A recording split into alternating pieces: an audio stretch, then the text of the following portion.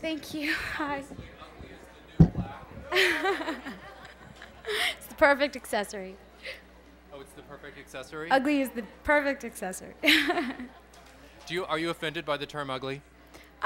No, not when it's in this context. Not when it's obviously used with a bit of irony and is only used to show how silly the word ugly is in that context. And if you're holding a Golden Globe. Right.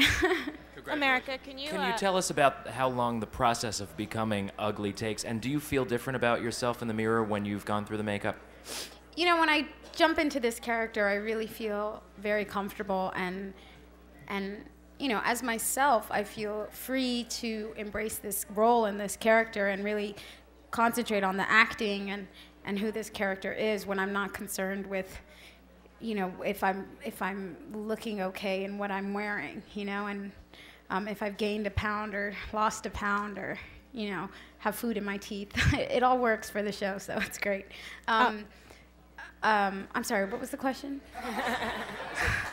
Do you feel differently in makeup as Oh, opposed to absolutely. It took the process. It took a while to find Betty, but now that we have her look, it only takes me about an hour to get into it. But that hour is definitely a transformation into a whole other person, and I love being her. So, America, during your over here to your left, during your acceptance speech, the camera was panning on the audience, and it looked like everybody was giving you a big hug. I could see tears welling up in Terry Hatcher's eyes. And how were you feeling as you were speaking so eloquently? I don't remember what I said. I don't remember. It was a very outer body experience. I wrote something down just in case, and kind of committed it to memory. I have a very good memory, so I'm glad I didn't forget anybody very important in my life and to the show. I was amazed to look out and see a room full of people that I had been so inspired by growing up and so admired. And truly, television and film was my inspiration in life when I was younger, and knew that it was going to be a world that was going to give me the chance to do what I love to do in this life. And to be able to be up on that stage and to be welcomed by that community couldn't even put words to it. It was really wonderful. Congratulations, America. Thank you.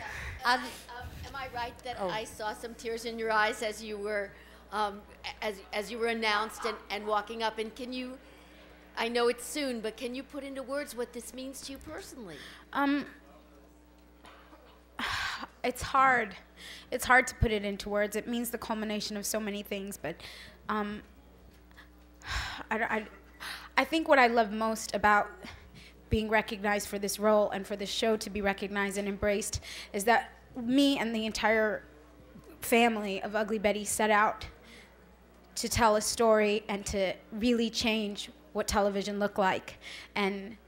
And the fact that we have succeeded and that people don't just see it as entertainment, but see it as something that is truly changing the way that we look at ourselves and the way that we look at other people, to be a part of something that is not only entertaining, but meaningful is what's most important and which is most honorable, I think. Can I say that in Spanish?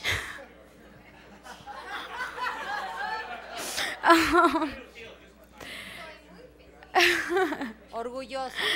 Me siento muy orgullosa y feliz y agradecida de estar Aquí. recognized. How do you say Reconocida. Reconocida. Y para también representar los latinos en la industria de Hollywood, donde nuestras caras están más y más visible. Visible. Visible, right. Got Congratulations, America.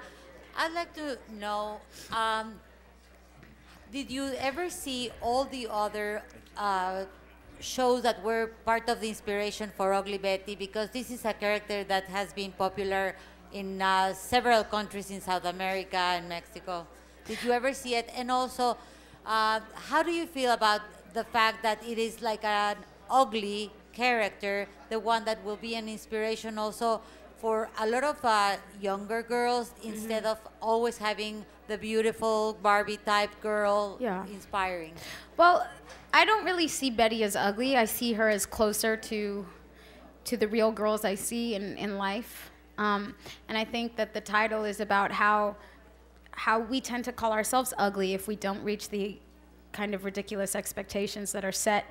And the fact is that there are millions and millions of ugly Bettys that in our own lives that we love and cherish, and we need to stop using that word, especially towards ourselves and the people that we love. And we do it subtly through the images that we put out there, and the expectations that we set on our generations to be beautiful. What does that even mean? I mean, to me, what we need to be telling our future generations is to explore their talents and explore their intelligence and find out what they have to offer this world beyond what they look like. And then and only then will we begin to see generations of people who know what they have to offer this world and can make this world truly a better place. America.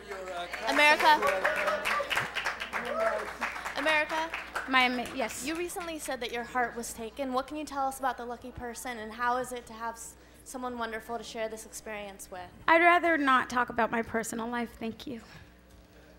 They say it takes a village.